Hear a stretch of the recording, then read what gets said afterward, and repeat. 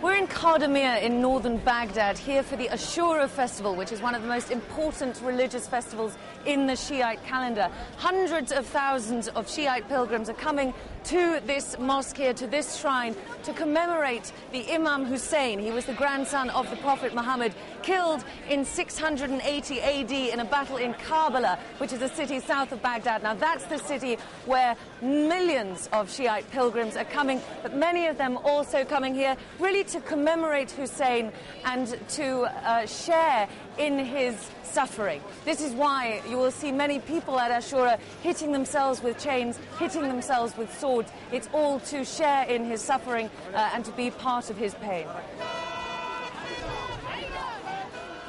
And this is the area where they'll recreate that battle of Karbala in 680. So these are the battle flags. You'll see knights dressed on their horses, all recreated here for the pilgrims to see and to remember.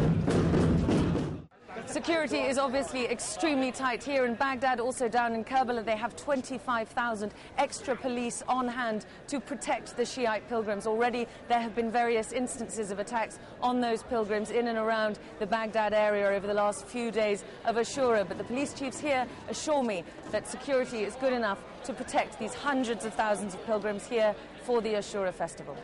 Diana Magnay, CNN, Qadamiyah, Iraq.